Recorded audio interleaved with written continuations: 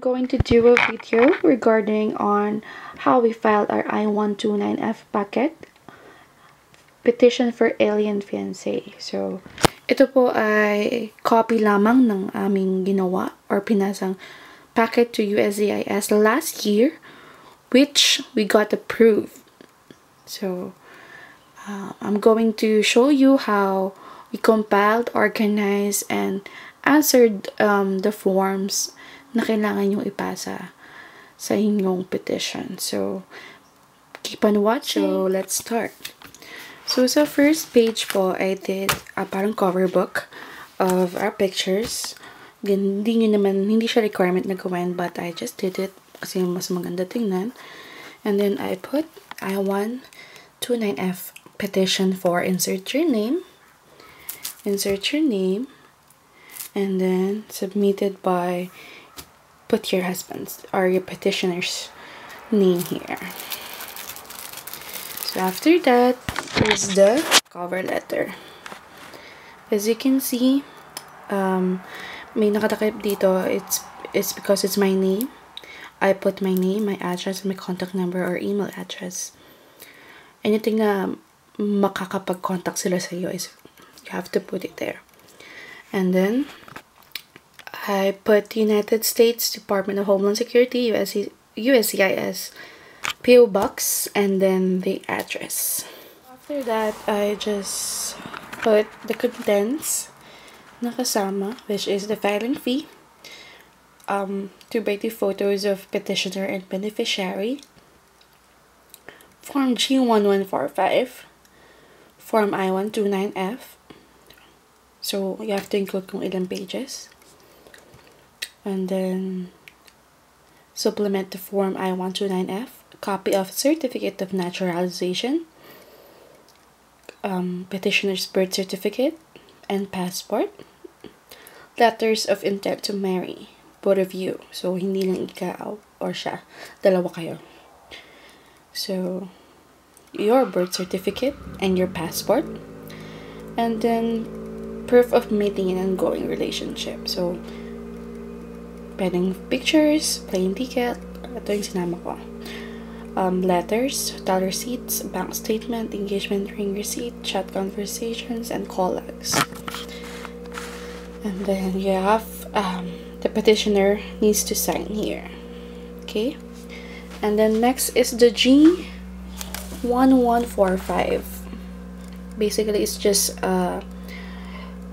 e-notification application. So, iti-text ka nila or i-email nila sa'yo once na receive na nila yung packet na pinadala mo. So, what is the purpose of this form? Use this form as a request to request an electronic notification when USCIS accepts your immigration application. So, may sasagutan lang kayo ditong name, contact number, email address. And then yun lang. Basically, isasend lang nila sa inyo na, or ino-notify lang nila kayo once na-approve na nila, I mean, pag natanggap na nila yung packet. So, next is the I-129F form. So, guys, ito yung medyo tricky dito. Marami akong napapanood na nande-deny sila because expired na yung nadadownload nilang form. I have to remind you na nagpapalit yung form. Hindi ko alam kung every kailan, but na-expire siya, guys. So, you have to check the expiration date. So, you have to answer the forms. Hindi ko na siya masyadong iisa-isahin. Basta, ang payo ko lang, you have to read it one by one. Kailangan wala kayong ma-miss. Kung hindi, baka ibalik sa inyo or worse is ma-deny. And ang importante lang naman dito is yung sign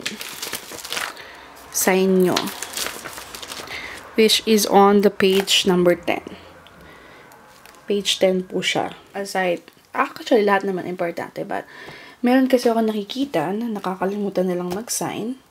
So, ang nangyayari, dinideny yung application because walang sign. Importante po ang sign and date.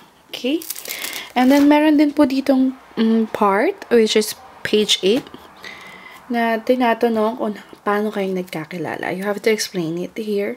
Yun nga lang, maliit masyado yung space. So, pwede kayong gumawa ng additional space, parang Microsoft Word. You can type it there, and then, lagay nyo lang dyan.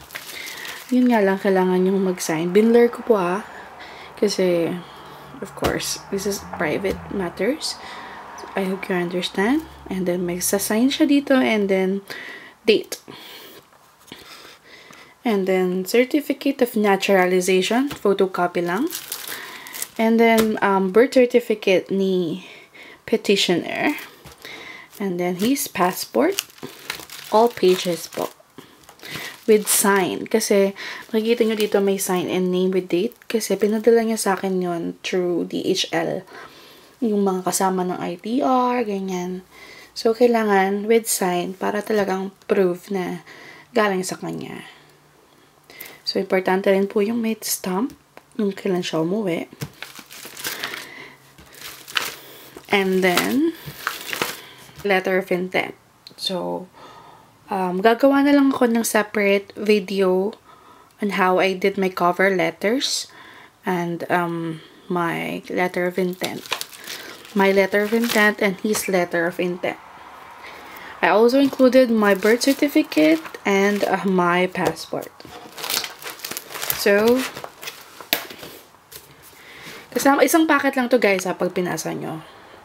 Hindi lang kasya sa isa ko, kaya I have to use another one. So, proof of meeting and proof of ongoing relationship.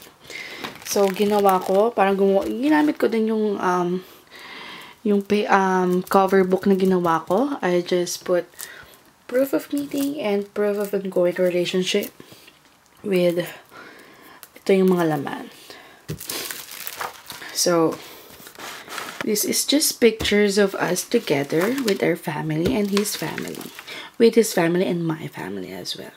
So, ang importante lang naman dito guys is yung date, saan at kung sino yung kasama nyo. So, kagaya nito. Importante yan. Okay? And then, chat logs. This is our chat logs. And explain ko lang kasi Tagalog eh.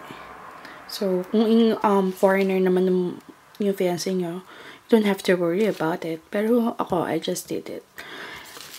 And then, call logs. Call logs. And then, other proof. Like airline ticket, engagement receipt, hotel receipt, bank statement. So, ito po yung ticket niya nung umuwi siya. Last year. And then, hotel receipts. Engagement receipts. Engagement receipt. Receipt lang. Isa lang siya. So, pinotocopy ko lang, and then I also included this original. And then, bank statement, hinighlight lang namin yung kumbaga magkasama kami ng ginamit niya. So, that's all guys. Itong updated chat logs is pag magpupunta na kayo sa US Embassy. That's why I did this. Para in case hinanap sa akin. Fortunately, hindi ako hinanapan ng kahit ano. Walang hiningi sa akin paperworks. Swerte. At I was approved right away. And wala nang hiningi sa akin mga other paperworks. So, after 1 week napadala ni fiancé yung packet, naka-receive kami ng notice of action. This is the NOAA 1. Kung maririnig nyo to sa lahat ng nagva-vlog, yung NOAA 1.